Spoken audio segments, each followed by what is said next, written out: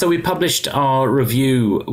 There are, from the amazing experimental work, there are dozens of possible medications which could have an effect on neuroprotection and remyelination that come out of the laboratory.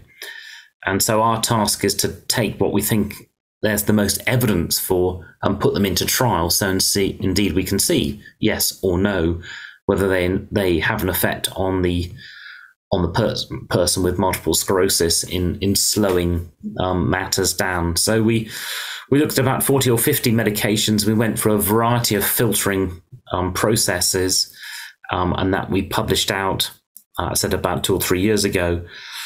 And we ended up with a top 10, if you like, of medications doing variety of different actions, which we think will be very important in controlling progressive multiple sclerosis. And we've refined that down. And as I said, we're just going for the regulatory part at the moment. But then once we've gone through that, of course, we'll be announcing the medications which we'll be taking into, if you like, the first round of this trial.